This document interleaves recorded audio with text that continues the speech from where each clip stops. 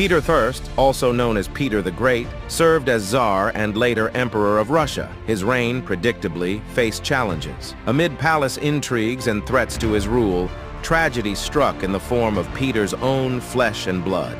In October 1715, the father-son relationship irreparably cracked when Peter penned a letter to his son Alexei, lamenting his lack of military prowess and threatening to deprive him of the succession as one may cut off a useless member. In 1716, Alexei sought refuge in Vienna under the protection of his uncle, Holy Roman Emperor Charles VI, only to be persuaded to return to Russia in 1718. Accused of conspiring against the throne, Alexei faced torture and allegedly confessed to the charges. Tragically, Alexei died in prison from injuries sustained during torture, leaving Peter torn between power and paternal love.